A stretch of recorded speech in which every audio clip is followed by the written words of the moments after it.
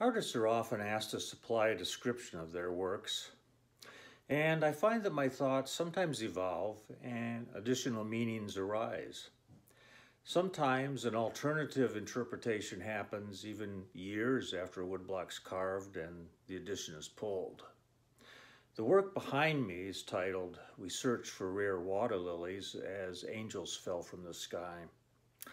And I completed it about 3 years ago when my wife Karen was struggling with an aggressive breast cancer.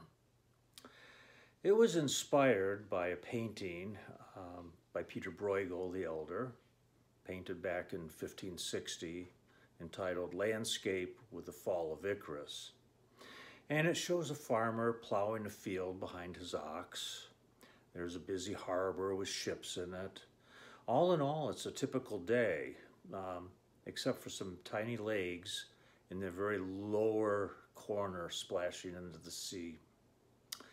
And the moral, I suppose, is that despite tragedy, life does go on. Today, as I was carving in the studio, I was looking up on the wall and saw this piece, and it reminded me that while life goes on for many, we're now working at home. Others are really fighting for their lives with the COVID-19, and I just wanted to thank a lot of our medical professional and other essential workers that are able to be out there and just put themselves out for the rest of us. Thank you.